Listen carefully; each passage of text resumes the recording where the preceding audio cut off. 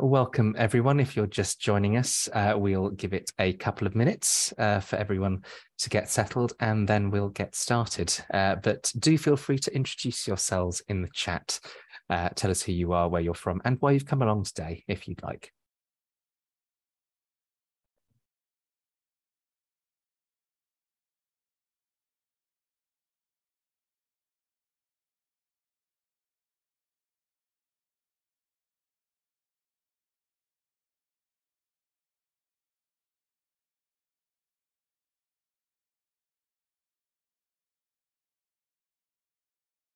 Hi, everyone. We will get going properly shortly.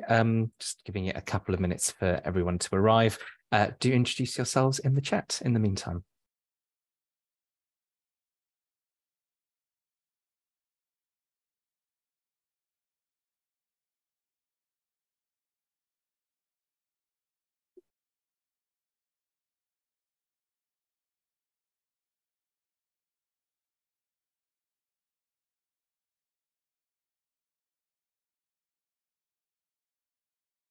I'll give it a tiny bit longer and then we'll get going. But do use the chat to say hello and introduce yourselves just before we start.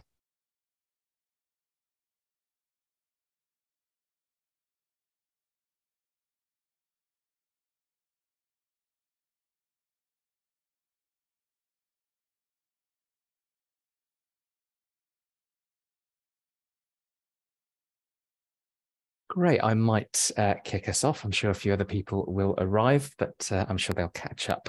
So hello, everyone, and a good afternoon from North London, and a good morning, afternoon, or evening to you, wherever you may be today. Welcome to Unlocking Civic Tech Impact, Reflections on TICTeC Labs, organised by My Society and supported by the National Endowment for Democracy. I'm Gavin Freegard, a freelance consultant working with My Society on the TICTeC Labs programme. Among other things, I'm also an associate at the Institute for Government, interim head of public policy at the Open Data Institute, and a policy associate at Connected by Data here in the UK. I will be your chair, facilitator, and host for today's event. Do tell us who you are and why you're here in the chat if you'd like. It's wonderful to have so many of you with us today. Now, over the next couple of hours, we're going to look back at the TICTeC Labs programme, which has sought to identify some of the common challenges facing civic tech organisations globally, think about what could help solve some of those challenges, and commission some solutions to them. We'll be showcasing the work of all 6 organisations that we awarded subgrants to as part of the programme, and then reflecting on how everything went with some members of our steering group. Some quick housekeeping first. Today's event is on the record. It's being recorded and we will be publishing it online afterwards, along with a write-up of today's event. You should be able to access a live transcript here on Zoom. Do let us know in the chat if you can't. You're very welcome to share details of the event on social media. It's #TICTeC. And if you'd like to contribute to today's discussion at any point, you can use the chat here on Zoom, and there might be some opportunity later to unmute your mic and tell us what you're thinking as well. Now, shortly, I'm going to give a quick overview of what we did with TICTeC Labs and how today's event will run. But first, I'm delighted to hand over to My Society's Chief Executive, Louise, for a few words. Louise. Thanks, Gavin. Hello, welcome everyone. Thank you so much for joining us. I am going to keep my introductory comments very brief, as I'm sure you all are keen to get onto the presentations and the discussion. But I thought anyone not familiar with TICTeC might be wondering about the name, TICTeC Labs. So TICTeC stands for the Impacts of Civic Technology Conference. A very brief history of the conference. It's a conference that My Society has been running since 2015, aiming to convene an international mix of researchers, practitioners, policymakers, philanthropists, sometimes even tech giants, trying to understand how civic technology is shaping society and really asking the question, how do we learn from each other? How do we develop some kind of evidence base about what's working in the common goals that we have to help people participate, ensure transparency and accountability? That conference series went rapidly online in March 2020, as you all may remember. And in 2021, we ran a series of online show and tell events, really tailored to the shortened attention spans and online fatigue that everybody had during that time. But by 2022, we were really aware that the pandemic had weakened networks, particularly internationally. We were missing the more informal conversations you have in a corridor of a conference. But we'd also learned how online events could open up opportunities for participation around the world. And that was really the origin of the idea for TICTeC Labs, as Gavin said, aiming to bring people together, strengthen networks, help us exchange ideas, and support the development of new initiatives. So it's absolutely brilliant to be able to see the fruits of that work. And I just want to thank everyone who's participated, hundreds of different people. You've made it a hugely interesting, informative, and enjoyable experience. And thank you also to National Endowment for Democracy for supporting this work. And having said that, I'm going to hand right back to Gavin to say on with the show.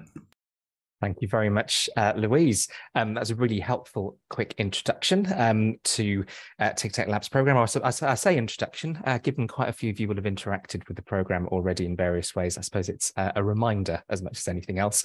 As Louise said, the aim of TICTeC Labs was to discuss and tackle some of the biggest challenges facing the global civic tech and digital democracy sector.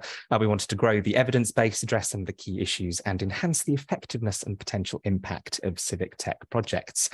Louise talked about the history of TICTeC, the Impacts of Civic Technology Conference, and you can see you've got a visual representation of that on the screen. And obviously, as you've heard, we went online for various reasons from 2020 onwards. So we've got on this slide some details of our steering group. You can see them on the right, and you'll be hearing from a couple of them later. They helped identify 6 big challenges common to civic tech around the world. And you can see those challenges on the left. They were public-private collaborations, ensuring accessibility of civic tech, accessing quality information, storytelling and reach, learning from climate action, how can civic tech drive impactful societal change, and civic tech in hostile environments. As many of you will know, for each of those 6 topics, we organised a civic tech surgery, which delved into some of the common challenges. After each surgery, we then convened an action lab, a small working group of around 6 people. They thought more about the possible solutions that people had thought about at the civic tech surgery, and then helped commission a piece of work to help solve some of the challenges raised. And that led to the award of a sub-grant. I think we now have a completed project, insofar as anything is ever completed, for each of those 6 topics. Now, today's event, after this introduction, will begin with us hearing from each of those sub-grant projects. We have People Powered on public-private collaborations, Technoloxia on ensuring civic tech is accessible, Open North on accessing quality information, excuse me, Fundafi on Multitudes on storytelling and reach, the Demography Project on driving impactful societal change, and Policy Lab Africa on civic tech in hostile environments. Each of them will have 10 minutes to present. There is going to be a timer on screen to keep us all to time as well. And then once all of them are presented, we'll have up to 20 minutes to put questions to them as a group for some discussion. After that, we'll end with a panel discussion between Louise and 2 of our steering group members, Isabel and Matt, on what went well with TICTeC Labs, how well we think it achieved its aims, and what we can learn from it. So without further ado, we'll move to our first presentation. Remember, we'll be taking questions to all of our presenters at the very end, so feel free to discuss things in the chat and add questions as we go along, and any reflections that you might have. And our first presenter is going to be Pam from People Powered. So Pam, over to you. Okay, thank you. I'm Director of Communications for People Powered, and I am going to talk about public-private collaborations, but I'm going to add a further focus. One of the challenges we have at People Powered, People Powered focuses on all types of participatory democracy and using civic tech to enable that. The problem I noticed as soon as I started at People Powered, which is about a year and a half ago, is that we talk an awful lot about process and not enough about people. Because honestly, if people aren't benefiting in their daily lives in some way, then what's the point of what we're doing? So when we got this small grant from TICTeC, we set out to actually figure out how could we tell story. Let's see, hold on, this is not, yeah, there. How could we tell a story about the work that we do. And I want to remind people, so when I say story, I'm going to sort of define what I mean by story, because I think we use that word sort of generically and a lot of misunderstanding occurs. When I say story, I mean really answering the question of so what, who cares? And the way to best do that is through stories, and that means people, putting people and the problems, the real everyday problems they face at the very center of what we do. And to me, the process, the CivicTech, is really a tool to get there. It's not the focus, or it shouldn't be the focus. So this is a reminder. We tend to spend most of our time on the process, not enough time on the people. People care about people and the challenges and what challenges it enables them. So I'm just going to walk through. So when we got the grant and we realized what we wanted to do, is we really had to collaborate with other partners, because People Powered is an organization that doesn't actually do this work on the ground. People Powered networks together, trains, funds, supports organizations and people around the world who are trying to promote participatory democracy in their local context. So if we want to tell the story of what differences, so what, who cares, we have to partner with a number of other organizations, because they're the ones on the ground actually seeing it happen. So it's really necessary for us to partner. And so I set out when we got this small grant, thinking that this is, I said the anatomy of a story. I wanted to be able to tell a story that had people, characters. So I mean, think about a novel, think about a movie. It has characters, that there's a conflict or a challenge that they face, and there's a plot line, a narrative arc that tells the tale of how they tackled it. So I actually come from a background of creative writing and storytelling. So I sort of believe if we apply more of this framework to how we communicate, we'll all be more interesting. So I want to sort of break that down a little bit and show how it applied to the stories that we developed with this grant.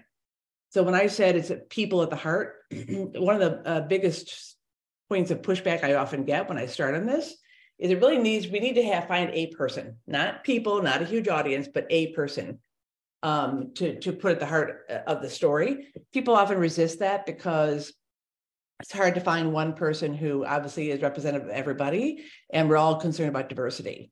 You know, and obviously if you pick one person, it's, well, that's a female, that person is this race or not that race, whatever. But we're looking at this as a collection of stories.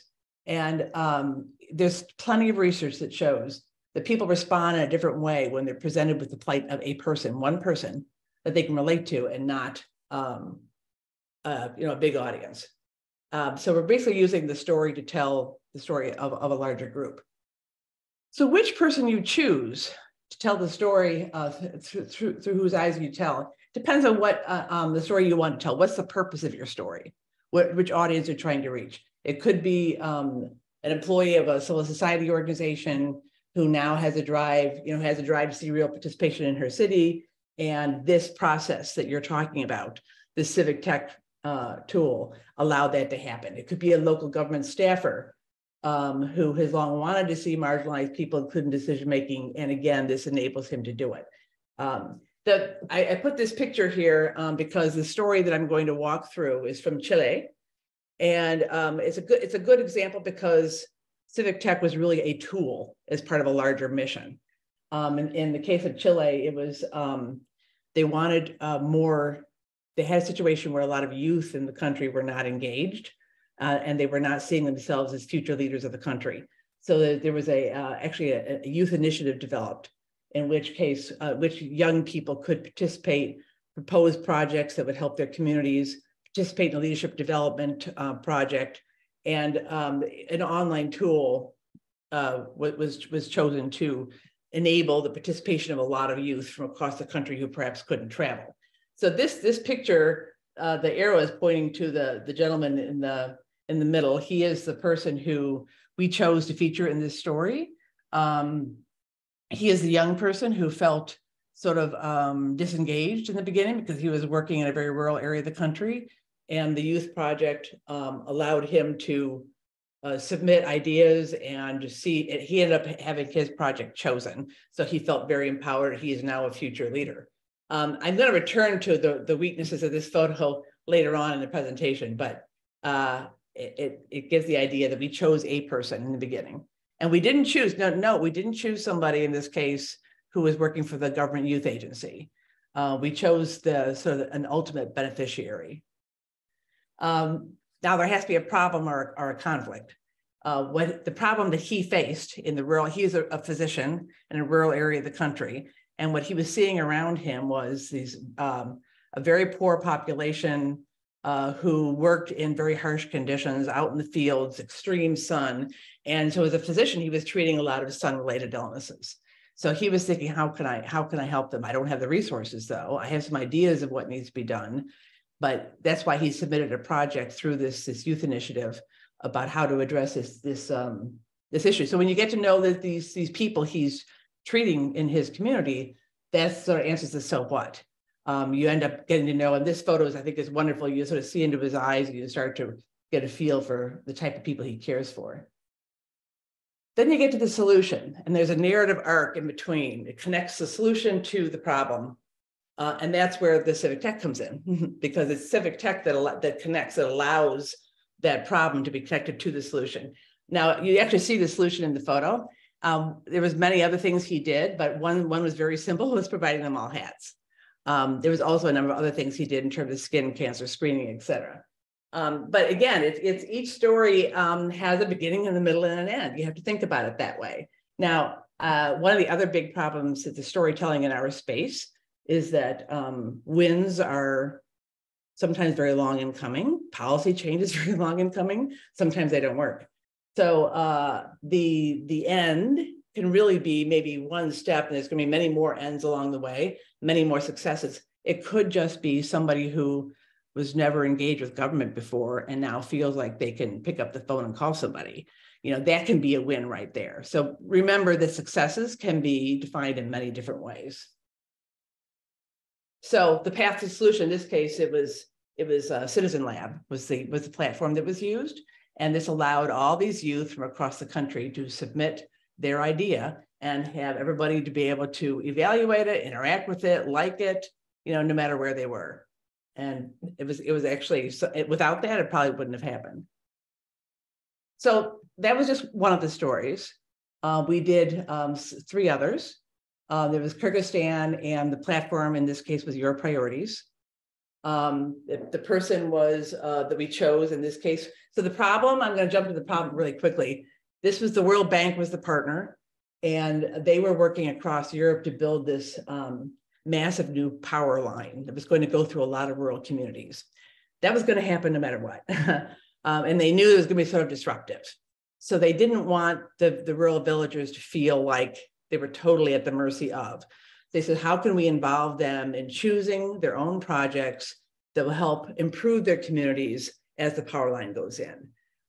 So that's where the online platform came in.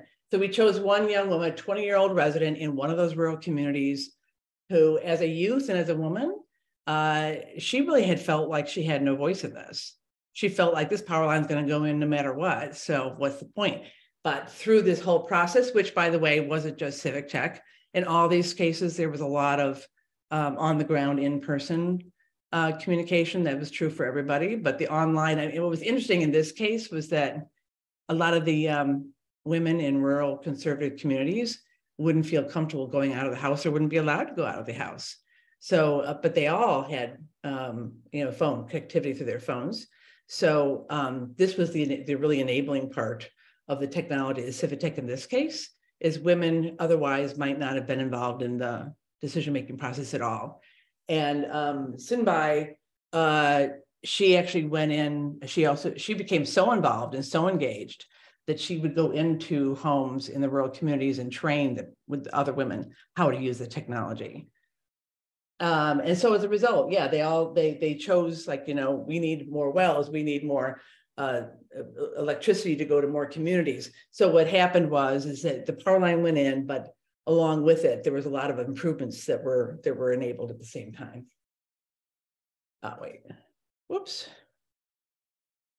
Let me go back. So yeah, so another one was China. Now China was sort of different because they didn't use a sophisticated participatory democracy digital platform. They used WeChat, which is, I think, something important to remember. Sometimes It doesn't take some brand new sophisticated platform. They use something that was already in use. WeChat is extremely popular. Everybody's used to using WeChat, and they decided it would be better to create a mini applet that would operate within WeChat, so they didn't have to get people used to going to a whole new platform. So the person we chose in this case was a 65-year-old Mr. Zhang. He didn't want his first name used, who had moved back to his childhood neighborhood and was trying to reintegrate. And he felt like he was not really part of the local government anymore, and had to try to find his own place. And at the same time, they had already had participatory budgeting going on in their province, but there was the public participation was really lagging. And he ended up getting involved, and with the WeChat, he was somebody who had been pretty sophisticated at technology, and he became a trainer. And this new WeChat interface really boosted the degree of public participation to a great degree. And we told the story through his eyes. And at the end, I'll give you a link so you can all read these stories yourself and see how it played out. But the way I structured the stories, I always sort of started with the problem. I started with him. Then I went way back and I talked about all these different processes, and then came back and ended with him about how it changed, how it's different now because of what we talked about. I'm sorry to jump in, Pam. We've hit the 10 minutes. Right. So if you'd just like to run through this very quickly. Yeah, I'll just end with two things to remember. That they're good stories, but packaging really matters. Photography is important to bring it alive. You can see the difference between a faraway photo and having strong partners who are really willing to share your content and translate it into local languages made a huge difference in this case. So yeah, thank you. I'll end it there. That's and fantastic. I'll do the link right there. If you want to go to that page, you'll find links to all these stories there. That's brilliant. Thank you so much, Pam. We couldn't have asked for a better start. Brilliant overview. And there are some links to the case studies in the chat as well. And a reminder, if you want to ask Pam a question, you can put that in the chat as well. And we'll be speaking to all of our presenters once they've all presented. So that brings us on to our next 10-minute presentation. That's Subgrant 2. And that's Yossa from Technoloxia, which is all about a toolkit to help the global civic tech community fix common accessibility challenges. So over to you. Hello, everyone. Good afternoon. So yes, today I'll be presenting to you Accessibility ABCs, the toolkit we worked on to kind of demystify, in a way, accessibility for the civic tech community. So the story started when we submitted the proposal to try to answer the question, how can we lead and popularize best practices when it comes to accessibility, and specifically for the civic tech community. So when we thought of a guide or a toolkit for tech practitioners that are in the civil society, we thought of how can we make it simple, enjoyable, practical, community-based, and accessible. We wanted to be simple because we know that accessibility in itself could be kind of challenging or a bit overwhelming for some people because it has so many technical details. And even for technical people, it could be like different from people who work on the software and people who work on the design, etc. So we wanted to make it simple enough, but with enough information to get started, enjoyable. We wanted our community to enjoy looking into the guide and like find it in a way appealing. We wanted that everyone, after reading the guide or listening to it, would check and think of ways they could apply the tips they learned actually right after checking the guide, and yet you have those thoughts and those like bubbles in your mind. Oh, I couldn't do that. And then we want it also to be based on the community knowledge. We learn more from each other, but we also, as people who work in the civil society, we know more the challenges we face and maybe also the gaps in our knowledge. And of course, a guide on accessibility can be not accessible. So of course, we thought of accessibility and how to make it easy for everyone to check it. So to do that, we consider 3 main points. So first, the content. What content would be appealing for the civic tech community in particular? how can we make the format or the presentation of that content actually interesting, and how can we deliver it, in what format we want to deliver it, and make it like accessible for everyone. So first, it was all about the content. How can we translate this concept of digital accessibility? Are we going to speak about one specific side of it? Are we going to speak about maybe technical points in particular? How can we translate this concept without being overwhelming? And for that, we actually went back to the community. We thought this guide must be community-centric. So we worked with a focus group on actually a couple of sessions where we asked those people that come from the civil society. Maybe some of them actually, we met them when doing trainings on digital accessibility. Others were more actually people we know that had civic tech projects in our community. And we asked the question, how can we help you make your products more accessible? And what do you want to learn if you could order a guide, or like ask directly, have someone consulting you directly on that, what you want to learn? And that helped us actually have sort of 3 use cases. We want to be practical again, so we went ahead and built those use cases. Some of them were quite from the imagination. We tried to make them like, try to find the story and to tell and how can we implement accessibility. And some of them were actually from those projects our participants were working on. So one of the projects one of the participants had was actually an online course for civic observers for the elections. So if you maybe you know, during last year, Tunisia had an elections, many elections actually, legislative and etc. So many people from the civil society were working on the observation of the elections, the education of the observers, etc. But little to know people thought about how to make this process in itself, not only the day of the elections, but also even like participate in it, accessible for people with disabilities, for instance. So we took that use case from that one side, but we also wanted to translate to people working on online courses, for instance. How can you make your online courses more accessible? So I'll leave you to check what tips we actually recommended for people working on such projects. The second use case was on harassment reporting platform. So it was kind of platform where people could just send sort of incidents or alerts on when they get harassed, etc., in certain places. And that's kind of projects we saw a lot in many countries, for instance, in Egypt, in Jordan, etc. We saw those kind of projects. But one of the challenges was actually how can those reporting platforms be accessible for people with disabilities, whether when it comes to how they could report or speak about their incidents. So again, we had a list of recommendations. They are in no way 100 things that would make your platform 100% accessible, but those are sort of stepping stones and things you can rely on at the beginning to make in the future better progress. We sort of believe in the compound effect when it comes to digital accessibility. And the last use case was about fact-checking platform. And the idea was, if you want to make a local fact-checking platform collaborative for everyone, how could you translate that content actually you make is also accessible for everyone using your platform? And this also translates not only for this particular use case, but again, we thought about it as a way maybe to raise awareness about even our social media posts. How are they being really accessible for everyone on the internet or not? Are we taking the extra time maybe to put the alt text when we post images, etc.? So those were kind of entry points for us to discuss those tips.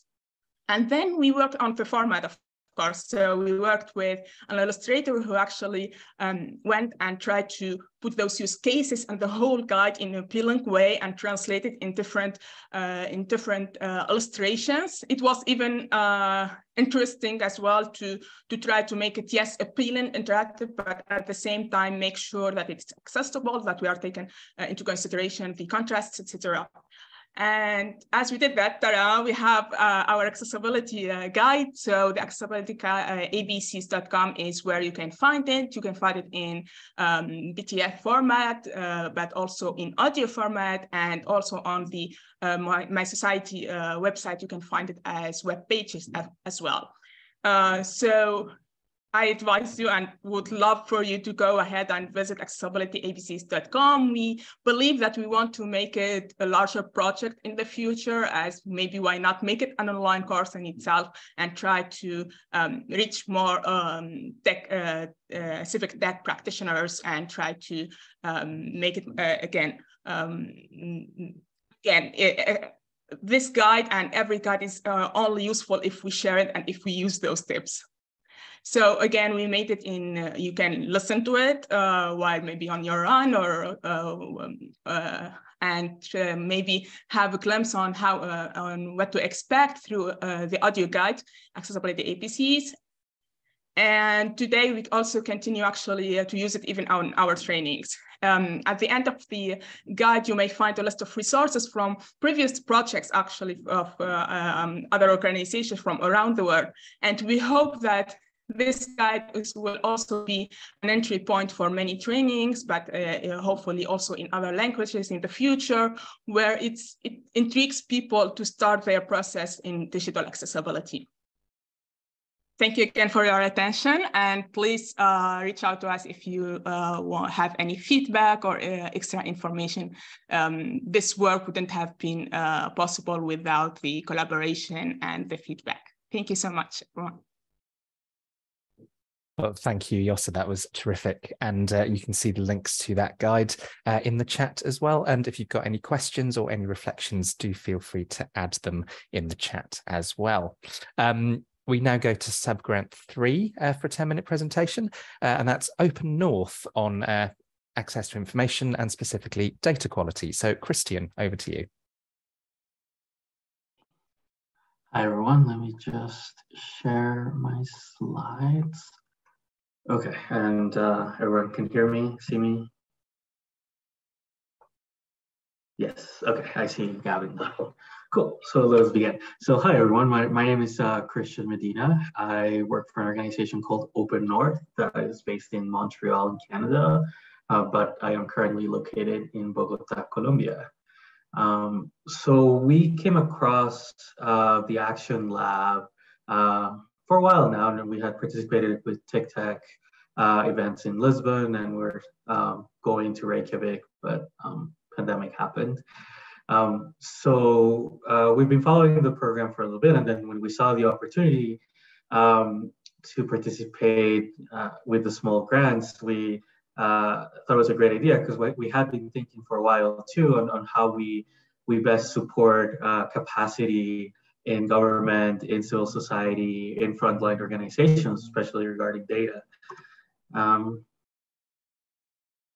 So our area of expertise is on research and solution design for technology, capacity building, and network collaboration, and work a lot on data governance, open and shared data, smart cities, public consultation, open government. So to us, it aligned very well to be able to find a solution on how to access data, and data that's good quality, in particular in the service of the different activities that civil society and civic tech organizations undertake. So that's we put together an application, we put together a project team, and we were successful in our mini grant with My Society. And yeah, those are my coworkers, so Tom and Lucas. Shout out to them, because they I was just the prince, so I just told them what to do. They did most of the work. That's how it works often, right?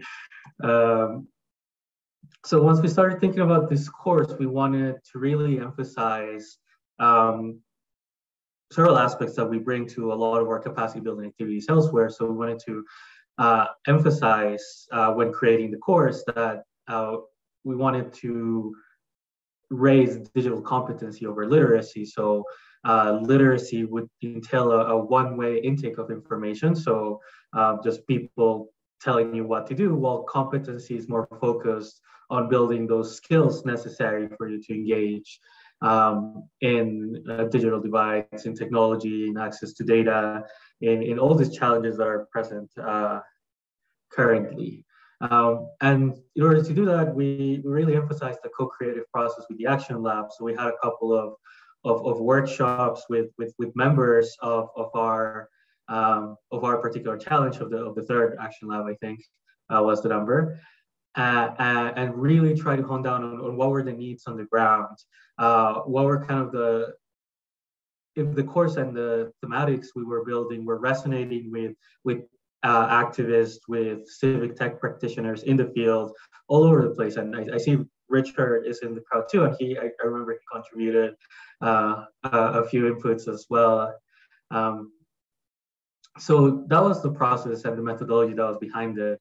And as an organization based in the North, we're really, really aware of the power dynamics. So we wanted to make sure that this wasn't just a course that was built in the North and that people in the Global South would just absorb, but that it really was needs-based. And that goes to the point of the global case studies. We really try to leverage the Action Lab to find those case studies, to be able to frame them in the processes of what good data quality entails and how to access that. And then the value add for us was that we were able to easily integrate it into our existing course platform. So we have courses that we work with communities and with government and with civil society on a lot of other thematics, from data management to smart cities to an introduction to artificial intelligence. So we wanted to make sure that this fit within that larger curriculum that we have available. And that's kind of what it looks like. We call it the OnTrack, the Open North Training Center, and those are courses freely available to everyone. And since we're based in Quebec, in Montreal, that's the French-speaking part of Canada, a lot of our courses are bilingual, English and French. And then I'm trying really hard to get them in Spanish, but that's another battle. So when it came down to the course, we quickly realized that you needed 3 components. So originally our mission was on accessing good quality data, but we quickly came to realize that there also needs to be a capacity building effort to assess data that exists already.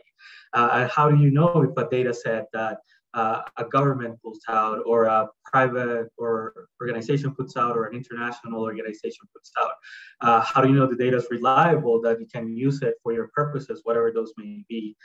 And that also led us to really coming down to everyone being able to speak in the same terms. So there's a lot of jargon that gets thrown around. One that comes to mind is data governance. That's one that we've come across very often that is becoming very popular. So what is entailed to be data governance? And there are some misconceptions on is data governance data management? Is it more related to democratic governance of data sets, or is it about power relations? So being able to showcase and agree with a global community that this is what we mean by data quality, this is what we mean by data assessment. Yeah, and as I mentioned previously, we quickly realized through our work with the Action Lab members that there needed to be a capacity building effort to understand what entails good quality data.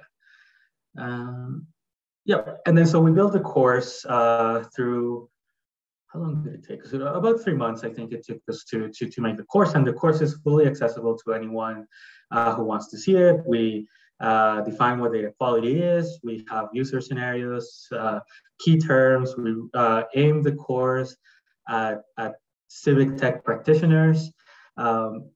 And what was most interesting about undertaking this very collaborative kind of co-creative process is that it really left a lot of lessons for us when we think about developing our other courses, when we think about what are the needs in the global community, especially if we're thinking again on the impact we can have at a global scale. So these are some reflections that we had about after developing the course, and in an ideal world with a lot more time and funding, we thought there definitely needs to be further efforts on capacity building. especially on the data front. I think there is a lot of want to use data for good, to use data to advocate, to use data to inform stories, to inform decision making. But there's not enough capacity, or a lot of the capacity is concentrated on very few individuals that have to work really hard to make this happen, and they're strained and don't have a lot of resources. So we know that further capacity building that's tailor-made for different needs that can entail synchronous and asynchronous learning. So synchronous being at the same time with a facilitator, and asynchronous being an online course that you can take at your own time. Same as even though there's wonderful ways to learn online, I think that in-person elements also missing, particularly when it's more hands-on, practical experience and challenges that you're facing. And same, both a very short course like the one we did, it wouldn't take you more than an hour to take it, and same more long-term processes where there's other elements such as a community of practice like the one that TICTeC is, or peer-to-peer exchanges and mentoring that can be done. I think there's room for both. Something that was quite interesting for me, and from like a very personal perspective, as I mentioned, I live in Colombia, so there's this focus on activism that really came forward from some of the members of the Action Lab, where sometimes you might be operating in a confrontational context where government or others don't want to release their data set or purposefully obscure data. And same with authoritarian and non-democratic contexts. It's easy to work where there's an open data platform, but what if the data doesn't exist or the government doesn't want to release the data? So we touched a little bit on this with the course, but given the limitations of the modality, we couldn't really dive deep into how do you access data and how do you share data in that context.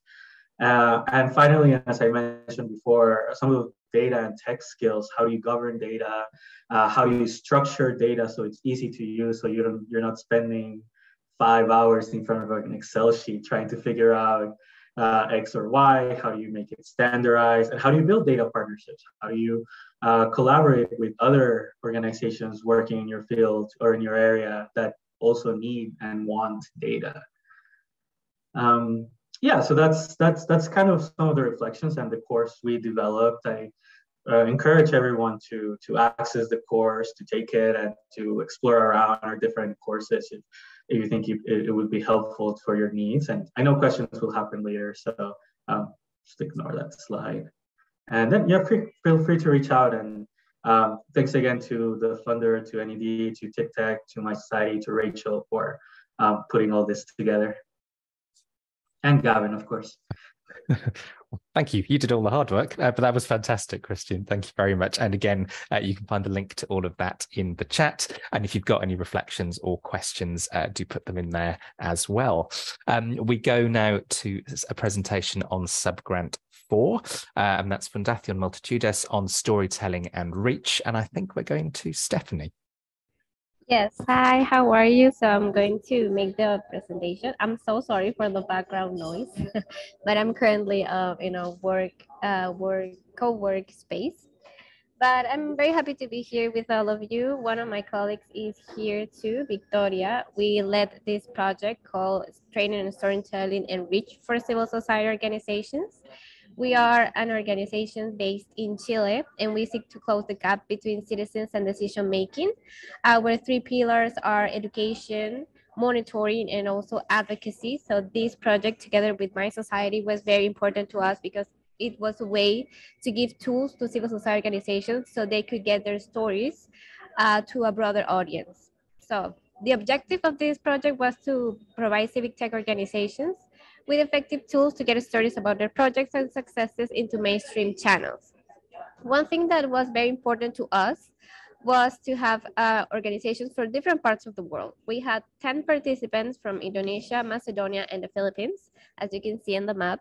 And Fundación Multitudes is based in Chile, yes, but we have representation in different countries of Latin America. For example, right now I'm currently based in Lima.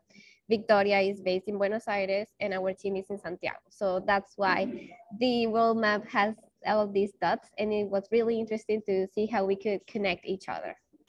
And the trainers we had were Paulina Ibarra, our executive director, Evelyn Perez, founder of We Are Mass, and Katia Petrikevich, that is the international director of Participation Factory.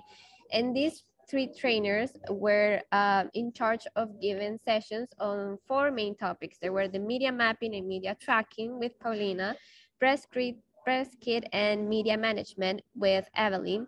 How do we elaborate our discourse, editorial line, and expressions on contingency with Evelyn too, and design of a maker action plan for a specific program or campaign with Katia.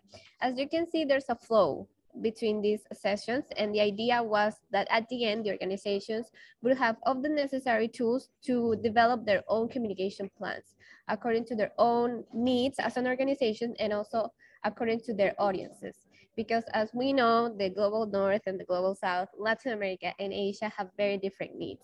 And what we wanted to do was to give them what they need so they can develop their own strategies. So we also had this, after giving the sessions, we had like one-on-one interviews with the participants and also Google Forms to collect their feedback from the program. And what we got was that they joined the program because they wanted to develop an attractive campaign for their organizations, meet and share experiences with other organizations, and learn about storytelling tools and strategies. What was very important for them was to connect with other organizations. They were really interested in getting to know the work of organizations in other parts of the world, particularly about organizations that were facing similar situations, but in other regions. For example, our participants from Indonesia were very eager to learn more about Latin America.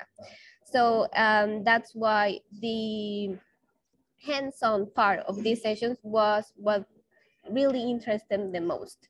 Some difficulties that we had with the program, and I think it is very important to share this, is that the time of the year was really challenging. We were at the end of the year, so we were working with December and January with the holidays.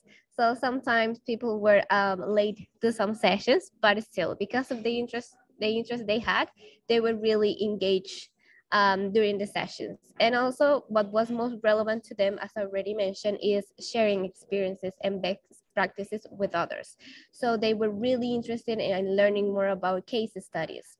And some modifications for future trainings are to have into consideration the time of the year, and also to put more focus on the practice of how to put these tools into practice with some workshops, for example. And also they were really interested about knowing more about artificial intelligence and how they could use it in their own projects, for example. And regarding project sustainability, from Fundación Multitudes, we are making sure that we keep the connection with these organizations. All the tools we use, the presentations from the trainers, the recordings of the sessions are available for them. Also, we will launch a bi-monthly follow-up newsletter with relevant information on storytelling and reach, grants opportunities for them, and stories of successful experiences. And also through our mailing list, participants will be connected so they can exchange information about the project, and also to share how they're doing with the communication plan that they were able to have some insights on how to do it with the last training with Katia Petrikevich. So that's in a nutshell the project. Thank you very much to my society for the opportunity. And also we are very happy to answer any questions you may have. Brilliant. Thank you very much indeed, Stephanie. Keep an eye on the TICTeC website where there will be links appearing to some of those resources in the near future. And again, if you've got any questions for Stephanie or any of our other presenters, do pop them in the chat. We're going to go next to a 10-minute presentation on Subgrant 5. That's over to the Demography Project on driving impactful societal change. And I think we're going to Richard.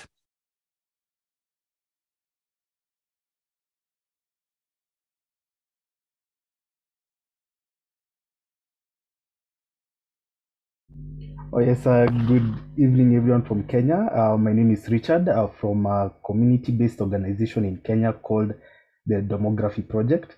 I'll quickly take you through our project that we ran through the TICTeC Labs 5 subgrant. What you can see is just a small collage of the activities that we're able to undertake under the thematic area of climate action. And my presentation will pretty much be an overview of what we achieved. So during a bit on the demography project, again, like I mentioned, we are a community-based organization, and we leverage a lot on citizen science, civic technology, and data journalism to empower communities.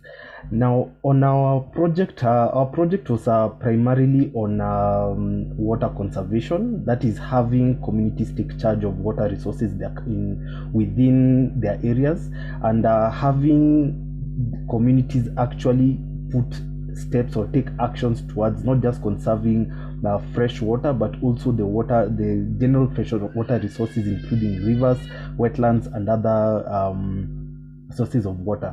So we had 5 key objectives, and these were all aligned towards civic action and community engagement. And all of this was just mainly towards having communities again take charge of how they can conserve water resources, and having them build resilience on climate action. And I'll be able to elaborate further on why Kenya is actually in a very bad situation right now. So the scope of the project is that we wanted to use civic technology and integrate it with citizen science, and having communities use this as a basis for how they can go about water conservation. So amongst this was to have a water calculator. We have 81 water service providers in the country, and unfortunately Kenyans generally do not have awareness of how water is built and what financial resources go into establishing water infrastructure. And this is a similar situation across many sub-Saharan countries and other areas around the world.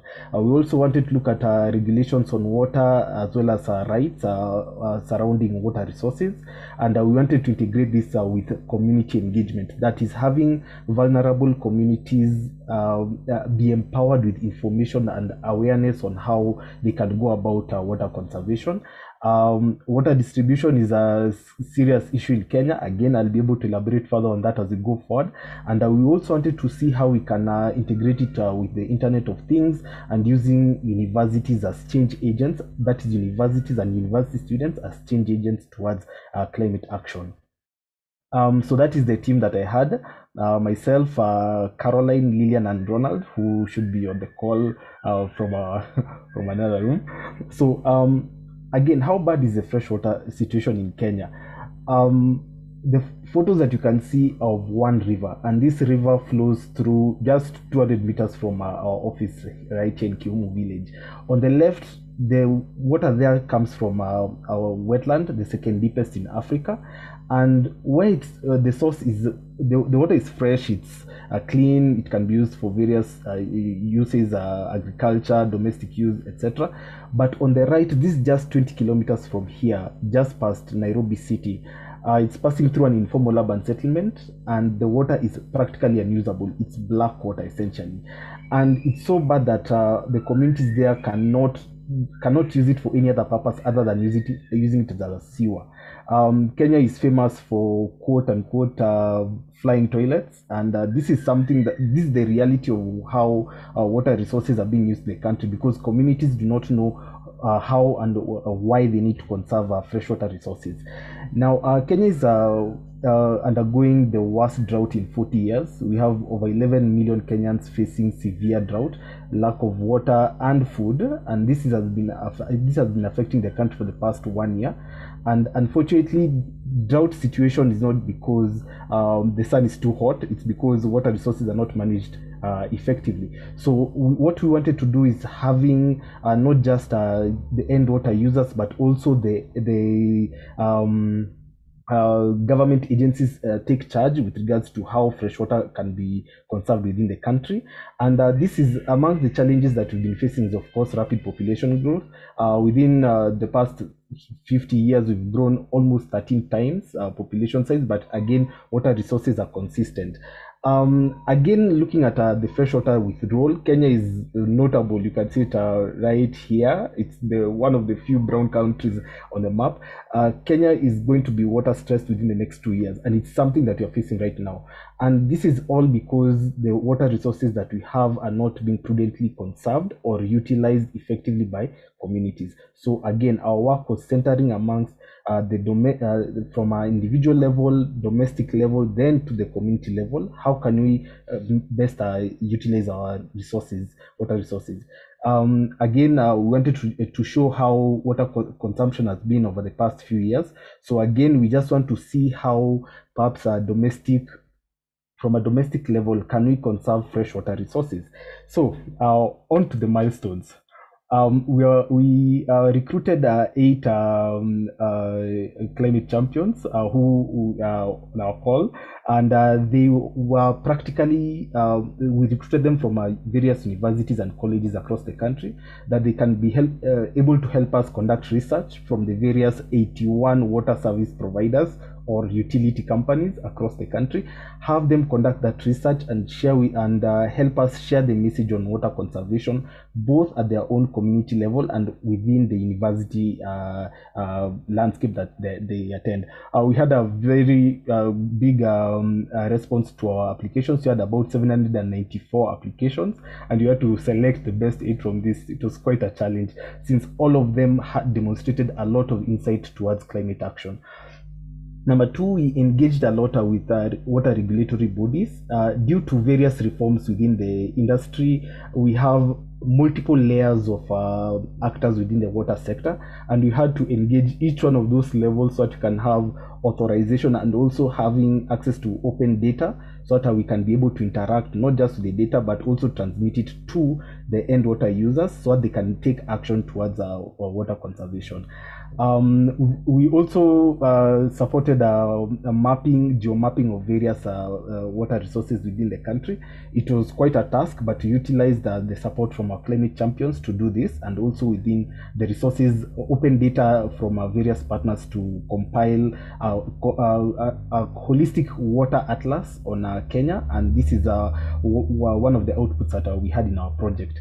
We also created linkages and memberships with various organizations, and this is of course to amplify the voices from a local level to a global level on water, because this is a global issue. Without water there is no civilization. So we wanted to use the project as a platform for us to engage with multiple actors, both locally and abroad. Now practically, we also installed, using the Internet of Things, we installed water level monitor on a water tank. These are ubiquitous in Kenya. Practically every household has a water tank, because again, access to water is a bit limited, so we need to save water from a domestic level. So I wanted to see how the Internet of Things can be able to show us, provide us with insight on how perhaps we can be able to conserve water, and practical measures on how we can reduce our consumption. Now, we had various events, or we participated in planning of various events, and these were all towards raising community awareness on water conservation. We had the World Wetlands Day on 2nd of February, and ahead of it, we had a conservation run for Ondiri wetland. Again, it's the second deepest in Africa, and we gladly host it in our community. So we had a conservation run that had about 850 participants. Kenyans ran. So we used this as a tool for us to enable communities understand the role they can have within our water conservation, not just from the domestic level, but now going up to the community level. On our World Wetlands Day, we were able to hold an event at one of our informal urban settlements, and this is called a Korogosho Slum.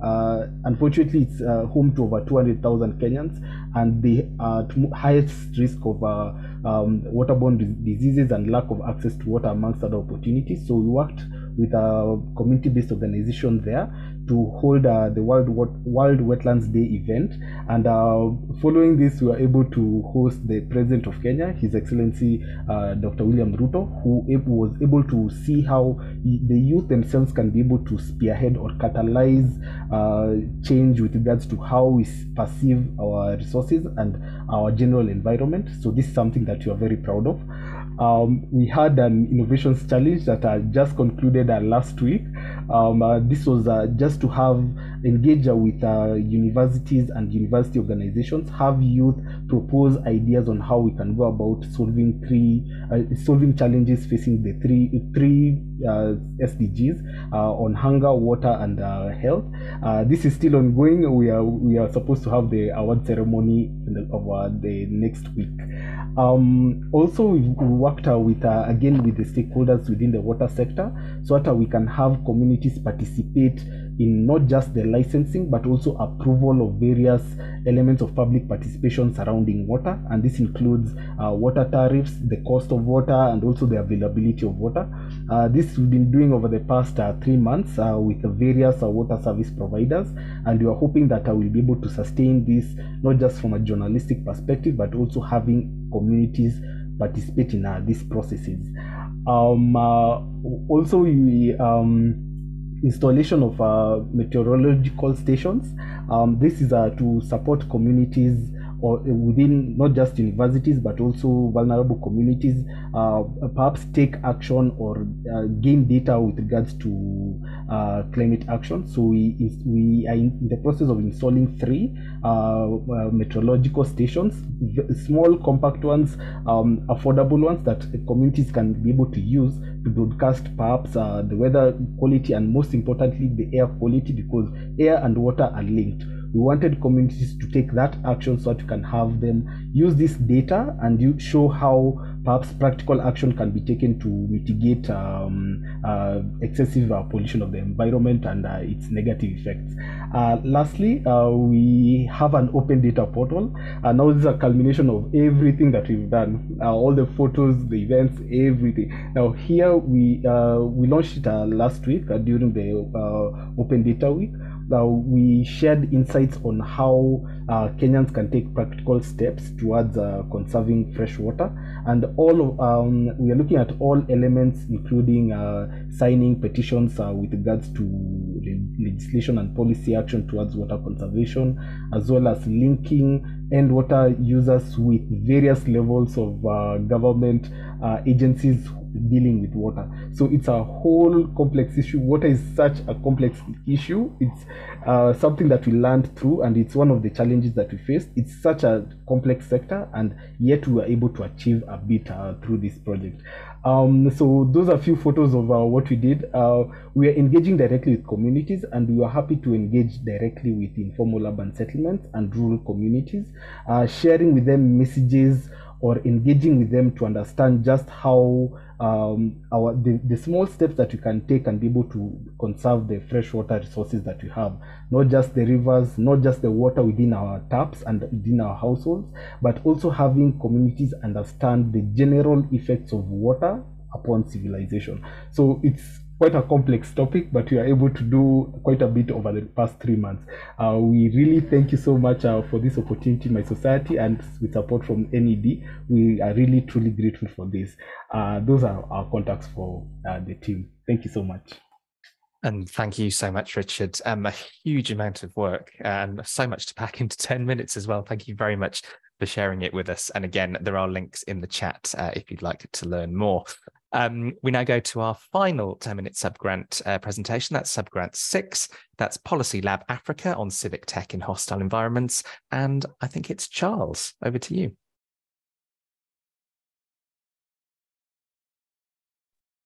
Yes, thank you very much, Gavin. Pleased to meet all of you here. Let me share my screen quickly. Okay.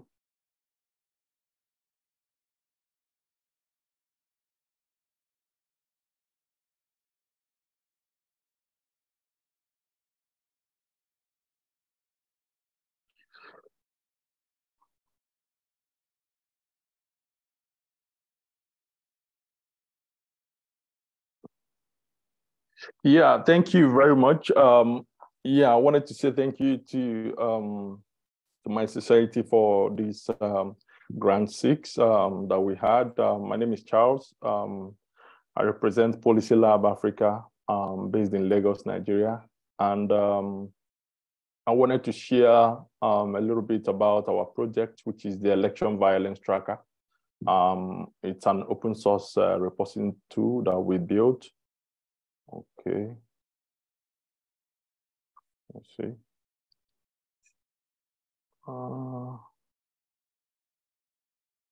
Sorry, I think can you hear me? I think my system froze. Yeah, I can hear you fine. Okay. I'm coming, 1 second.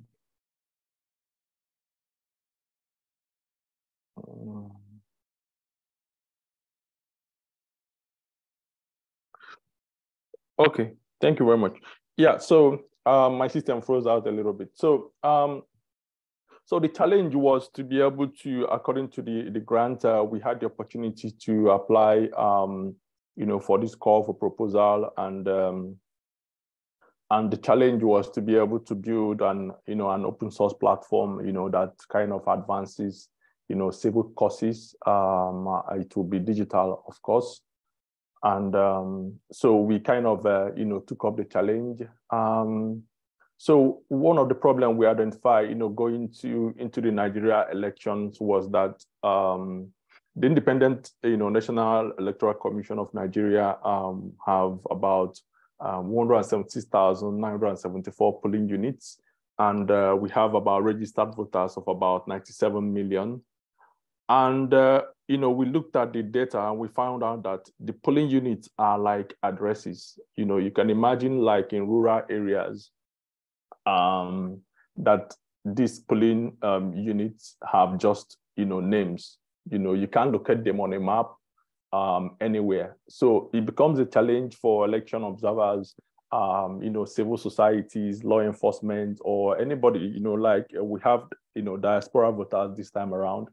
The election in Nigeria, especially this year, has a lot at stake, and we needed to find a way to kind of help out in some way. So that's by the way. And another thing we kind of thought about was that Nigeria recorded violence, heavy violence in the elections in 2007, 2011, 2015, and 2019. And the issue is that if it happens in the remotest parts of the country, it means it is underreported and nobody kind of knows about them. We don't know the scale of those, violence, from people losing their lives to, burning properties and stuff like that. So, so this is majorly the problem. And how do we come about it? So we kind of conceptualized an open source reporting tool that will enable citizens to document and report, violence incidents during the elections. That was what it came about. So how does the election violence tracker, works? So what we thought about was we wanted to create, a platform that if you are in your polling station or your polling unit, your local government or your ward, and you experience any violence, you go onto this platform and you report it. You upload an evidence such as a picture or an image, and you upload it. Once you upload it to the platform, we have a bot that kind of shares this on Twitter. So other people on social media can kind of, engage, with the content and discuss the issue. So, but the major issue was, how do we kind of know where you are coming from? How do we, the polling unit data from the electoral body has no addresses. So first of all, we have to use OpenStreetMap to reverse geolocate the polling units. We did that automatically. We also did it, manually. So we're able to get the longitude and latitude and kind of put them on a map. So when you now send a report and you take a picture or a video, it kind of attaches a geotag on it. So we know exactly where you are sending this from. So we don't need to kind of ask you, but we know where you're sending it from. So that confirms with the original data that you inputted. So it is IP locked and geofenced, so you can't upload or send anything outside Nigeria.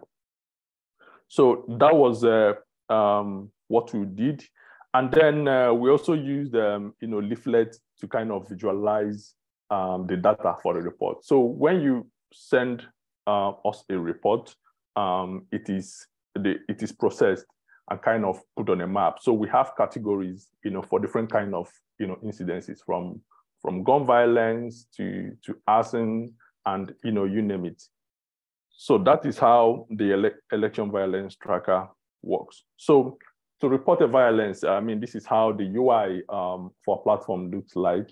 You're able to kind of fill out the information. They are not case sensitive, but you can give us as much information as possible. You describe the incidents, you upload your evidence, and then you submit, as simple as that. This goes to our back end. So this is how it looks. Once you put in the report, it looks like this. You could provide video.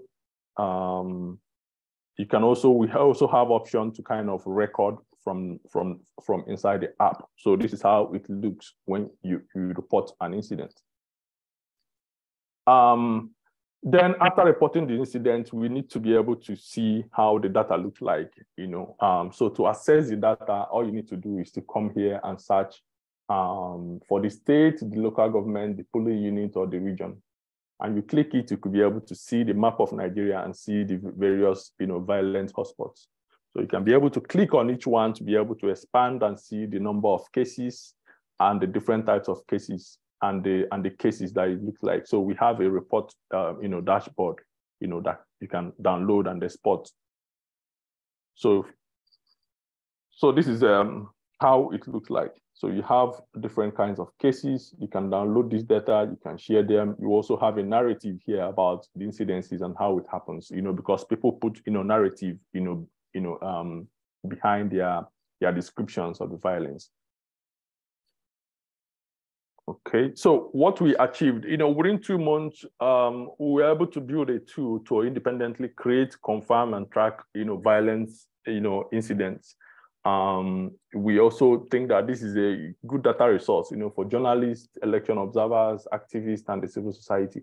They can be able to use this to be able to. I don't think that there is very low accountability, during our elections, and this has become a tool where people can kind of look at and see where the hotspot are. And you can look at this and see that the commercial capital of Nigeria, where is the during the presidential elections that happened a few weeks ago, was the battleground, and that was where most of the violence, about 70% of them, happened on that platform. We kind of enabled online and offline, reporting, making it a progressive web app and having service workers implemented. That means even if you're in the remote part of the country, you can still upload the data. Once your internet connection comes in, it now comes onto our database. All our codes are open source, which means it is reusable. You can remix it, you can reuse it anyhow you want. The impact, I think we already deployed it for the first phase, which is the presidential elections on the 25th of February, and it was successful. 25th, 26th, 27th, there was elections for the presidential elections. We collected 59 reports in online mode, while 6 reports were saved offline at some point, during the reporting. We are now finalizing the minor front-end changes, that we discovered, during our first round of, live testing, and we are now working on them to be able to, and we are look set to be able to deploy again this Saturday on the 18th and 19th of March for the state and assembly elections.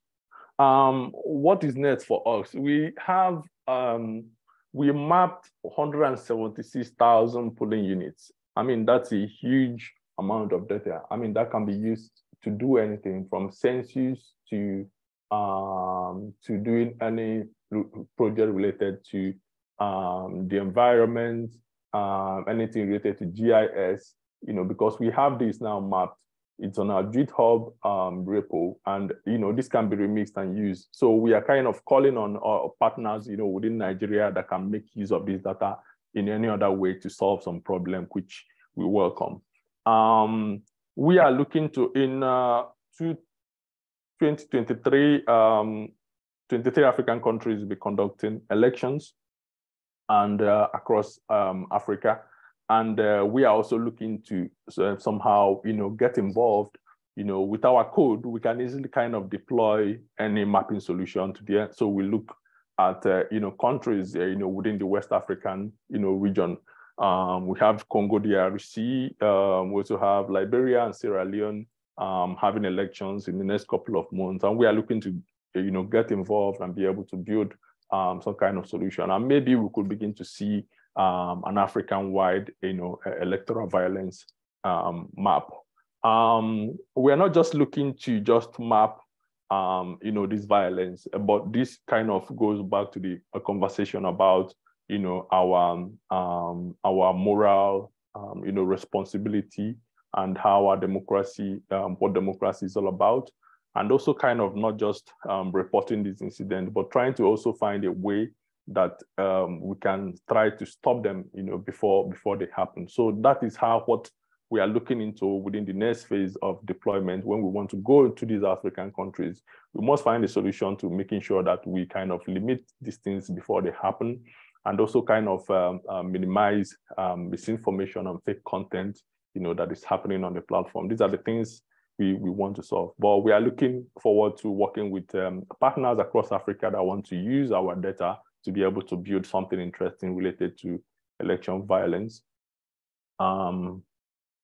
So yeah, we are Policy Lab Africa based in Lagos, Nigeria, and we are policy and advocacy think tank. We work with technology, to build a sustainable digital future for all. Try and check us out and check the electoral violence tracker out. Thank you very much for your time. I look forward to hanging out again with all of you. Thank you to TICTeC for the opportunity, and every one of you that supported us during the feedback and the demo. Thank you. Brilliant. Thank you very much indeed, Charles. And again, you can see the link to more information about the project in the chat. We've got just under 15 minutes now to put some questions to our fantastic presenters, Pam, Yossa, Christian, Stephanie, Richard, and Charles. Did I mention everybody? I think that was all 6. I'm going to kick off with the question. I can see a few have already been asked and answered in the chat. But I think one question I had for everyone, obviously one of the aims of TICTeC Labs was to try and build the civic tech evidence base. I wonder, what are the sort of biggest lessons that you've taken away from all the work that you've done? Maybe something that you would do differently next time, or something that you'd wished you'd known at the start of the project. What would you like other people to take away? What lessons have you learned? I don't know which one of you would like to go first in answering that.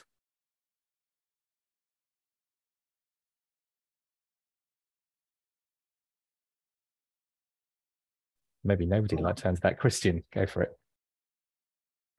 Yeah, okay. I can. Yeah, I guess for us, it's a little bit kind of balancing the expectations of we want to do a lot of great work, but it's very, the format is limiting because we're a nonprofit, so we can't invest as much as we would like, and then like we did end up investing a lot more than the parameters indicated at first. So it's something that well, I don't know how to negotiate it, because we were very happy with the end result, but internally it's like, oh well, like maybe he took too much of Tom's time. So that's for us. Right, thank you, Pam. I will say something. Yeah, I going back to my focus. Writing stories like this takes a lot of time, because what I found is that we don't really think that way in this field. I mean, we don't think about the ultimate beneficiary. I mean, we really do have to remind ourselves that ultimately, I mean, that's what actually I go back to the name of my organization, People Powered.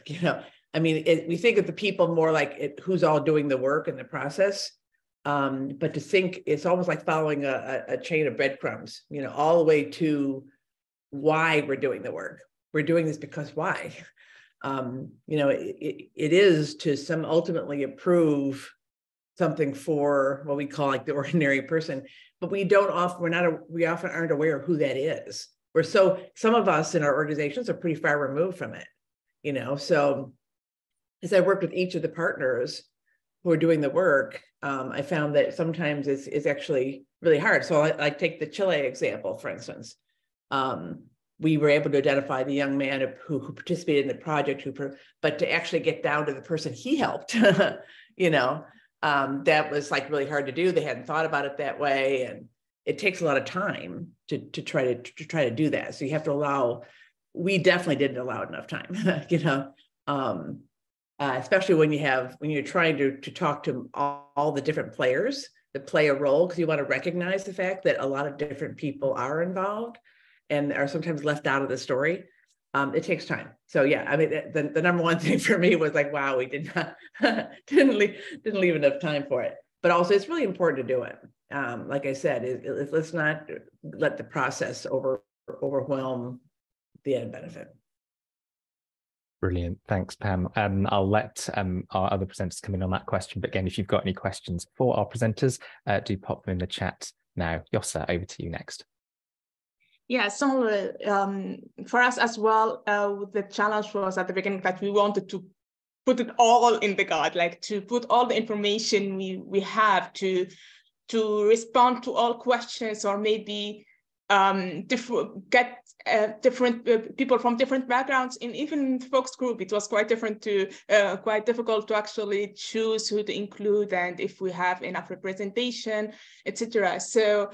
But then after taking a moment back, or like, let's say a step back, we thought like, okay, if it's this big wall, we have to look at it one brick at a time and try to respond or way, even if we can't have all the responses, maybe just guide people to those who may have the responses. And at the same time, another thought we had is that at the end of the day, it's also, as much as it's important to provide direct resources, etc., it's also about making sure that the message in itself is not lost. So one of the messages we had is actually, at the end of the day, is to make the extra effort and make sure that you are putting accessibility in mind and thinking about it in different steps of your project. So yes, definitely. With the resources constraints, with the time constraints, it's very important to not forget that the message, after all, is the most important. Excellent, thank you. Who'd like to go next? Richard. Yes, thanks, Gavin. Amongst the various challenges that we had, of course, for us was engaging directly with our communities.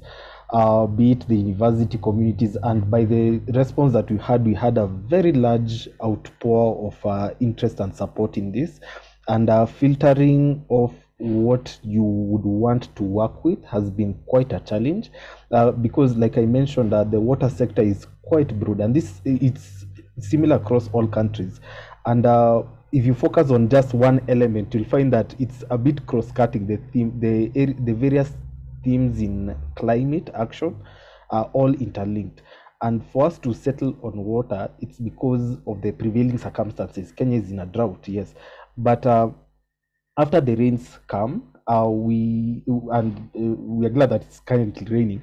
We are hoping that we are able now to link this up with various initiatives on climate action, and it's something that various actors that we were working with were able to reflect the same, that you may not be able to focus precisely on what the solution needs to be. So we really just had to spread ourselves thin, just learn as much as possible and see where we can intervene for the first 3 months. So possibly as we scale it up, we can be able to address more issues in water. Thank you. Excellent, thank you. Stephanie or Charles, I'm not sure if you've got anything you'd like to say on that question as well. Yeah, thank you. I'll go ahead. Sorry, Charles. I think we mentioned it briefly on our presentation, but one big challenge we had was the time of the year. Also, as you saw, we were organizations from different parts of the world, so the time zone was very difficult to find. But after talking with the organizations, they were okay with the time zone because it was early in the morning or at night, so they had time to participate, not in their work office hours. But having these workshops on December, the last weeks, is maybe when organizations, civic tech organizations and civil society are working on their final reports or the planification for next year. So it was really difficult for them to maybe engage fully in the sessions. So that's one thing we should keep in mind when planning other types of training, like the time of the year. And also to put more focus on case studies, not case studies, but just showing them, but also to probably maybe invite some speakers that have like on-ground experience about putting in practice these kinds of tools. They were really eager to know more about how to implement them more than just theory. They were more interested in practice. So I think those two observations are one of our most important learnings for us. Fantastic, thank you. And Charles? Yeah, thank you very much. I think reflecting back on what we've done, I think that we operated like a startup, looking at the amount of time that we had. So it was purely kind of technical stuff. It was scary at the beginning because we looked at it and we had 176,000 polling units to geolocate. I mean, that was a lot of work, and so we had very little time for consultations, for co-creation, with the wider civil society, and that is very understandable. We did, what we did. We got the results, that we wanted. We built a very useful solution, and when we put out our work and had, meeting with partners that will help us to, disseminate this, we had lots of feedback. We had an MVP, a couple of weeks even before the deployment, time, but we didn't do consultations, at that point. It was after our deployment, our live testing, that we started to get feedbacks on what to fix, and they find out that fixing a bug might take a quite longer time, than what you already kind of, built. So a lot of things here and there that we are supposed to kind of, consider. For example, we kind of made an illustration, an infographic for sexual related violences, and we made a mess of it, right? And when we sent it out, someone pointed out to us that this is not, proper. As techies, working, that was something we didn't really kind of put a lot of consideration into. So, I mean, you find out that at that initial stage, a lot of consultation could have, solved, many of these issues out. But yeah, I think it's good to also kind of be in that sort of, learning mood. We are kind of happy to kind of learn and collaborate, with others to kind of improve how we use technology to kind of solve, civic issues. But I'm glad it all worked out. We kind of learning. We collected a lot of feedback. Last time we did demo, and many of them were kind of fixing, one by one and seeing how everything goes. So, I mean, if we do it again, I think that, proper planning and consultation, even if with a small group of people, is kind of, very, very important. But also the tech and the data involved might be scary sometimes to people in civil society, because, I mean, at that time, many people were not building tech solutions for the elections. Many of them have built it a couple of months back, right? So, but we kind of took on the challenge and knew that this will be out in time. Nobody built anything from January until February, but we started officially kind of making inroads around January, and that was, record time. So thank you guys. Yeah. Thank you for that, Charles, and thank you all of our presenters for those excellent presentations and those really interesting and insightful answers as well, because I think, Charles, you talking about learning mode brings us on perfectly to the next and final session of the event today, where we're going to get some reflections from our steering group members and from Louise as well. So we're now going to be joined by Louise, who you've already heard very briefly from, the Chief Executive of My Society, and two members of our steering group, Isabel Hu from the Open Culture Foundation and GovZero in Taiwan, and Matt Stempeck, who's technologist in residence at Cornell University and founder and director of the CivicTeC Field Guide. So thank you all for joining us today as well. I'll kick off with the first question to the three of you, which is, what do you think went well about the TICTeC Labs programme, and what were the highlights for you?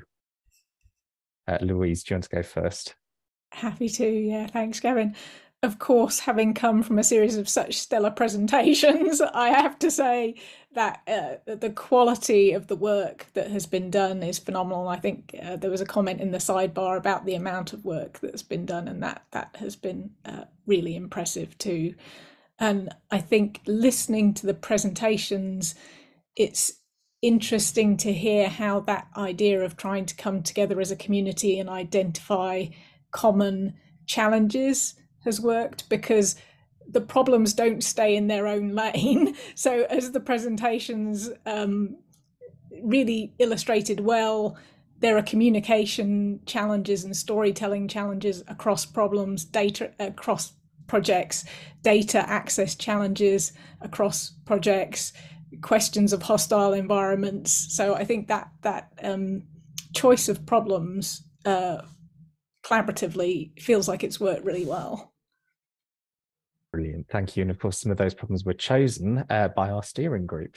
Isabel, do you want to come in next with what you thought went well and your highlights of the programme? Oh, yes. Thank you for having me here. I learned a lot from all of your projects, and it's 11:30 in the evening in Taiwan now, but I'm very awake because I'm overwhelmed by all of your results.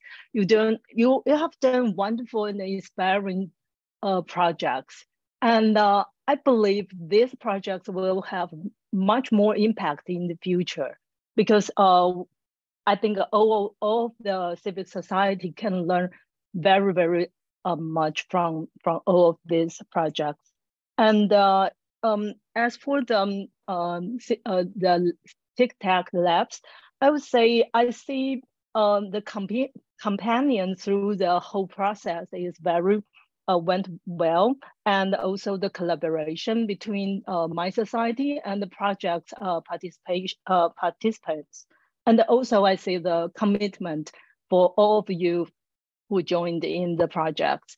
So I think this is a wonderful process and get the best result we can have, what we can expect.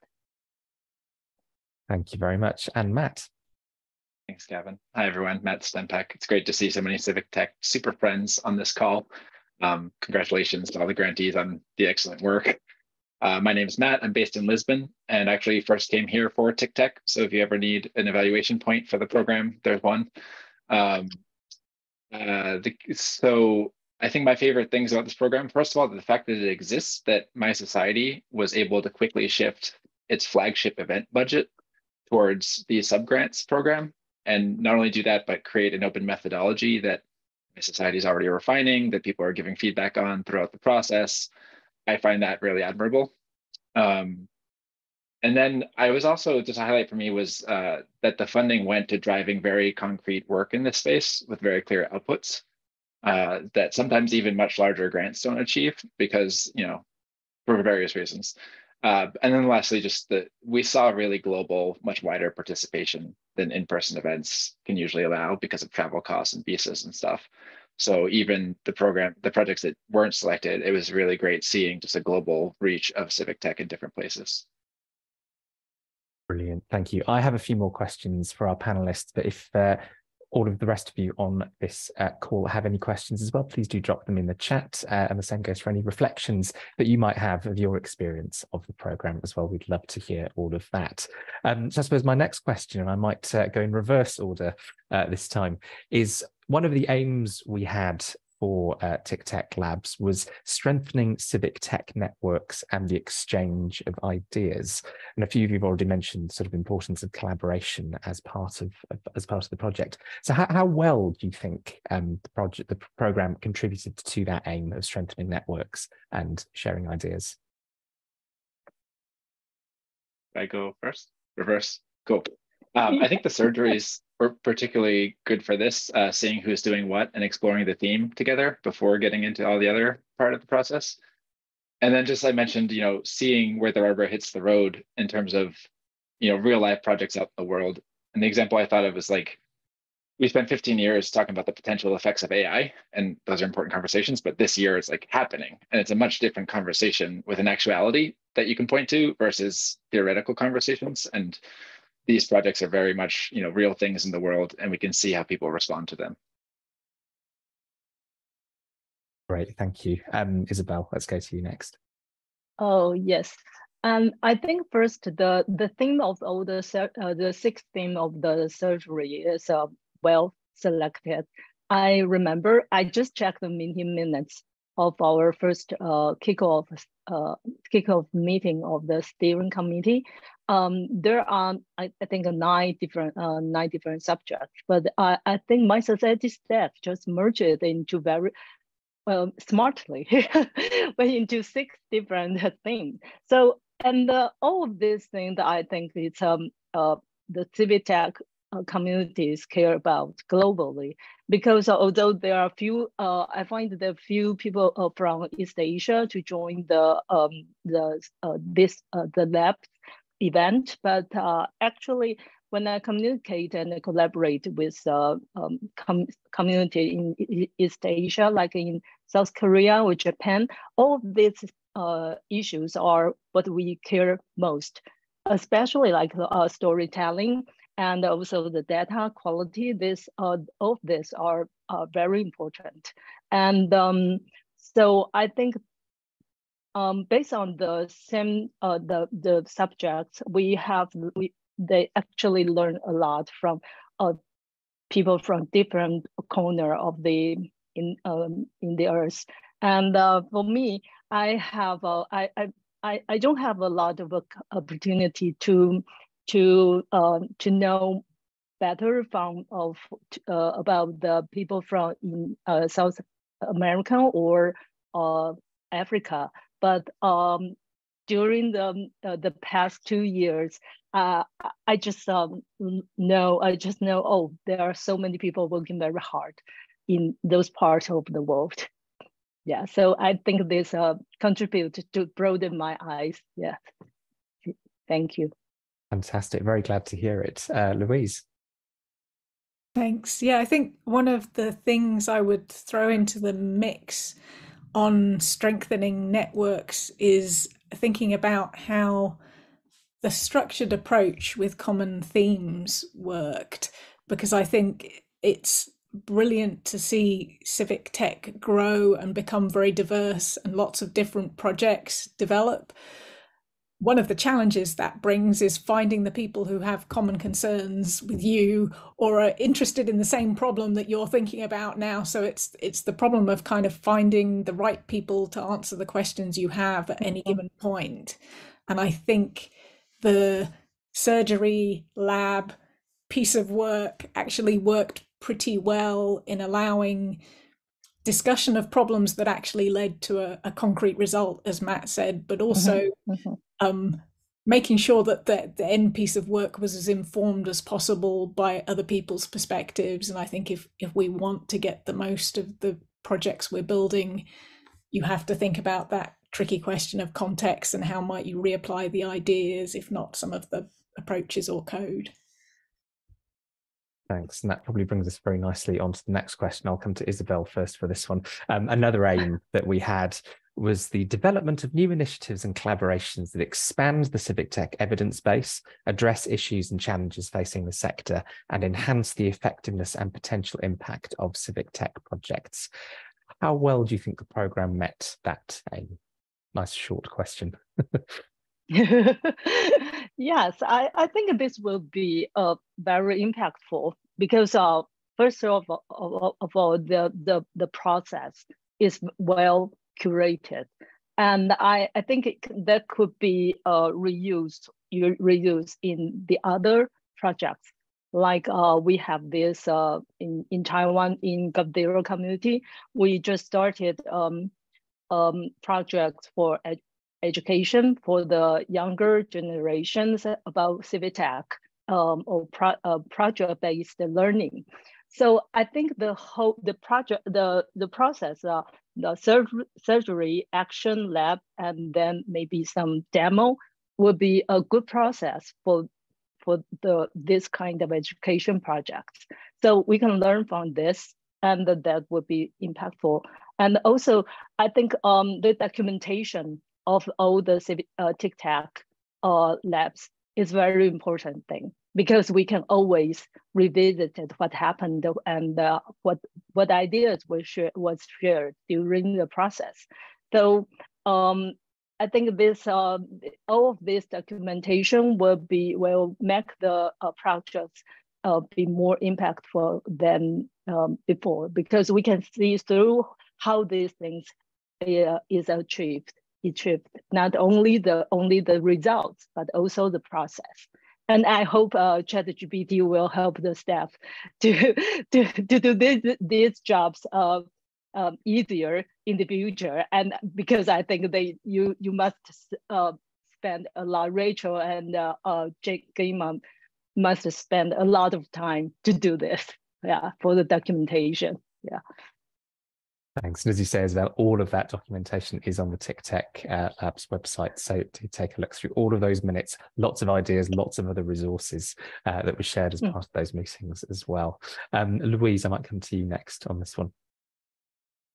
Thanks, Gavin. Yeah, on collaboration, I think it's a really good question. And I think somebody commented it feels like we're sort of halfway through the story here, because a lot of these pieces of work feel like they have been designed by the lab participants and by the people who picked up the grants to enable the sector in various different ways.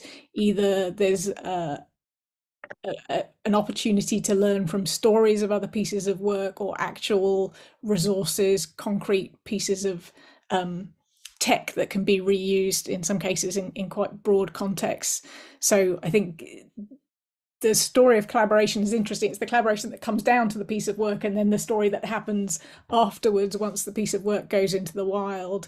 And as Isabel says, I hope that that's where the kind of the resource curation element comes in, so that in the future people can find the things that they need to maybe contact people. And I know Matt has a lot of history in trying to do this work, so perhaps I'm teeing you up for your answer to that question there, Matt.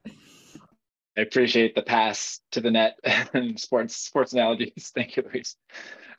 Just first on the evidence base, I was really impressed with how much action and results we see per dollar or pound invested here.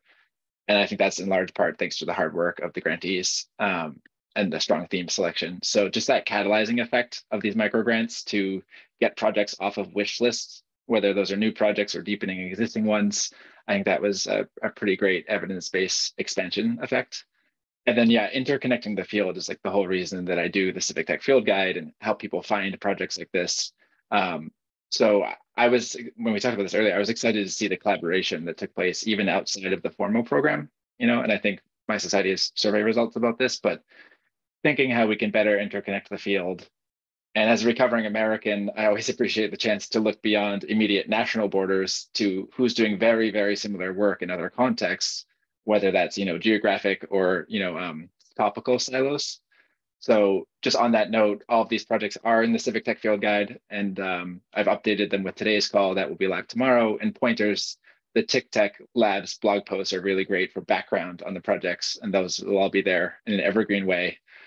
So they're findable forever on. Brilliant, thank you. There will be an opportunity for anyone else who wants to share their reflections on all things TICTeC Labs, program, projects, process in a moment, but I will ask our panelists one final question before I let everyone else put their hands up.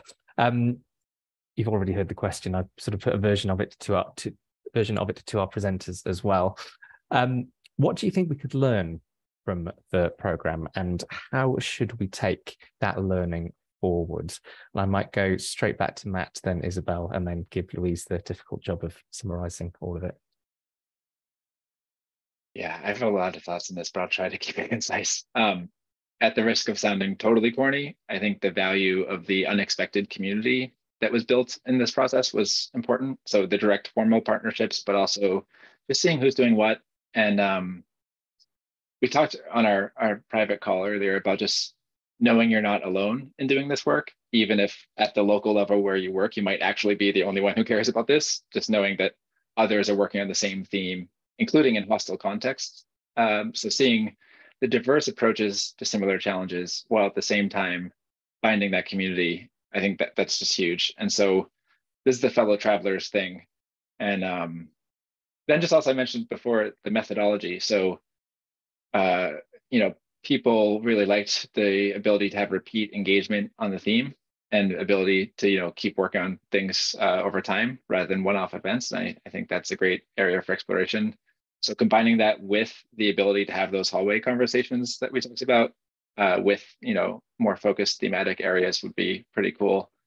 And then just, I think keeping track, and whether it's in person or published for the brave, like knowing what didn't work too is such an important area that we try to follow. And sometimes it's easier shared in the hallway conversation than on a blog that your funder might see, but in one way or another, just, we're trying to see what's working, what's not in this space, so we can, all have better results for our work. But those were all the highlights for me. Thanks, Matt. Isabel. Yes, I think for all the 6 projects just presented, I learned from all of this, and because I think most of them are open source and or CC licensed, I think they could be reused by other civic tech communities in other countries. Like we offer these online courses for the broader general public during the summer. We have this online summer camp. So maybe we can translate some of the courses made by open notes, about the quality of data. Maybe we can do this, so they could be reused. And I think all of the projects owners could be mentor to others, to other projects. And I think we should keep this community to be together, like maybe through Slack or other mechanism, or maybe meet in person, in person TICTeC. Yeah. So I think we should try to make the best use of all of your work and amplify the impact of this project. Yeah. Brilliant. Thank you. And Louise. Yeah, I too have learned a lot just reading and hearing about the work that's been done in the projects. As an organization, I think we also try to think, and have tried to think as the program has gone on, about how we lay the groundwork for collaboration. And my reflection there is you can't engineer collaboration. So as you mentioned, some of it happens outside of the formal structures, and that's great. But how we can use a structured online format to maybe lay the groundwork and allow people to identify areas of common interest, and then go off and hopefully collaborations flourish and people learn from each other's work. But also that question, and I think it came up in one of the presentations, of how you mix in-person stuff back in with online approaches and use them together. I think that's a really interesting question to think about as we go forward into the hybrid world that we're living in now. Indeed. Thank you all very much. We do have some time left. So does anyone else on the call, whether you were involved in any of the projects, whether you've come to Civic Tech Surgery, whether you've been on an Action Lab steering group or whatever, does anyone else have any reflections they'd like to share, or indeed any questions that they'd like to put to our panel or anyone else. You can use the raise hand tool, which should be under reactions down on your Zoom toolbar, or you can put something in the chat if you prefer.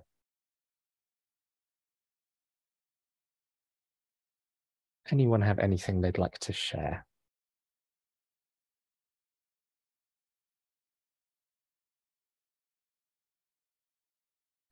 What happens next? That is an excellent question, Christian. Louise, shall I throw over to you for that? Yeah, Christian, good question. I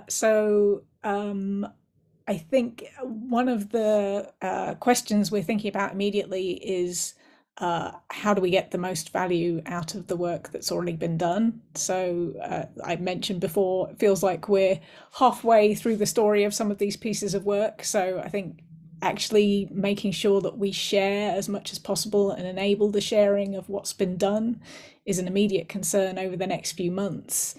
In the slightly longer term, from my society's point of view, I think we are really interested in developing this work, bringing together people who have common interests in a structured online way, but perhaps, you know, as I just mentioned, mixing in, getting together in person in some form, and having those kind of serendipitous interactions that happen when you just start chatting to people about work, which I think can be a little challenging in online formats.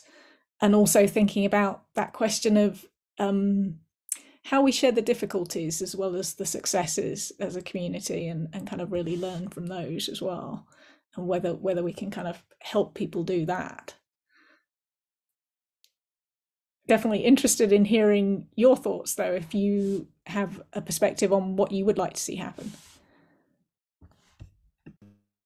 So much, yeah. I'm a very pie in the sky kind of thinker, not pie in the sky, but blue sky kind of thinker. But definitely, I think for us, it's a interesting modality. And I used to work for a funder for the Canadian government, so I know some of the funding constraints that exist, but I think it's a very innovative modality for organizations that don't have a lot of resources and money to be able to kind of say like, oh, it would be nice if I could do this, but no big funder is going to give me money for just one course, or no big funder is going to give me money for just one line or like a series of lines of code to develop a tool.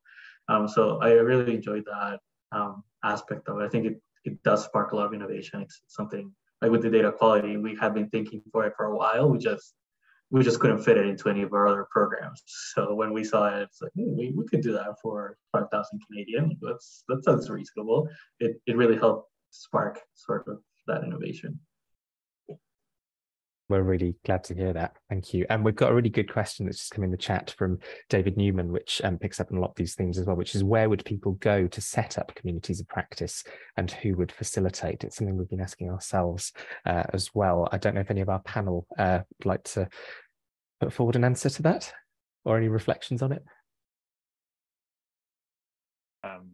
In the interest of reuse, there's lots of great groups that are currently sort of jump starting to get back up and running after COVID, killed a lot of our meetups and community spaces. But they are getting back in action, various brigades and Code for All groups. And, as usual, we track those here. So if you just check out, we have a whole section called Meet the Others. And that includes, we separate in-person meetings and online forums and Slacks and kind of all the places you might talk with people in this space. So that's, if you want to reuse, that's a place you can start with. But I also understand that, we want to keep this TICTeC conversation going, and that community practice thing might be a new thing. That's okay. Thanks, Matt. Anyone else want to come in on that one? I guess I could just comment that I think there's two ways of doing communities of practice, kind of discipline-based, which maybe you could view this program as fitting into that. So thinking about sort of cross-cutting concerns. I think there's another interesting approach, which is thinking about civic tech projects. So what you're trying to do at a higher level, is this about access to information? Is it about water access, climate? What's the kind of overall goal? And therefore, aiming to get together with a community in that respect. And then I think the cross-cutting concerns fall out of all of those as well. So it's not a very practical answer, but it's just something we've been thinking about in terms of different ways of helping people gather together. Great. Anyone else on that, or any other just final reflections on the whole thing? Yeah, about the community, I would like to welcome all of you to join the GovZero Slack. So there are many people who is interested in civic from all over the world, and we have an English channel. And I think we will host a GovZero Summit next year. So I will try to find some fundings, maybe invite some of you to come to Taiwan to share your projects with us.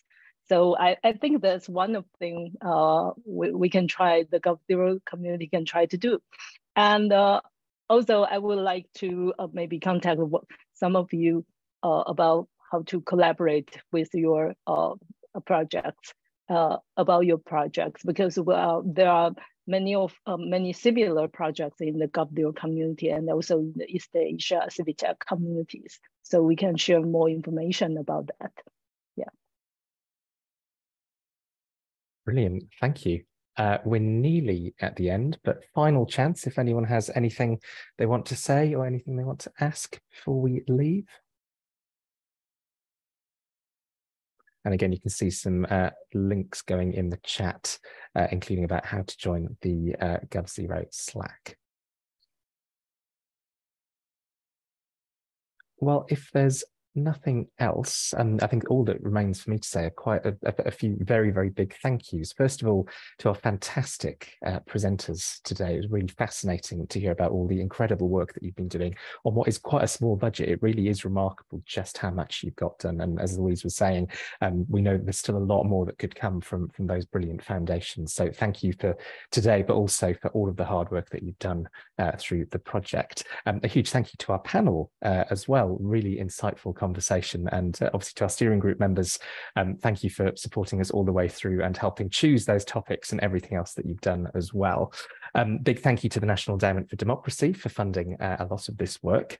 A big thank you from me as well to the brilliant team at My Society. You've heard from Louise today, to Rachel and Gemma, without whom none of this would have been possible. I know so many of you will have interacted with them during the course of the project, and they've done a fantastic job.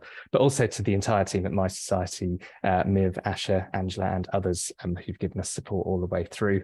And a final thank you to all of you for coming along today and for all of your support throughout the TICTeC Labs program as well. So a huge thank you.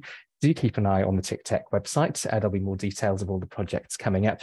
And maybe we'll answer that question as well about what happens next and how we can all come together again. So a huge thank you for coming along today. A huge thank you for everything, and enjoy the rest of your days. Thank you. Thank you. Thanks, everyone. Thank you. Bye-bye.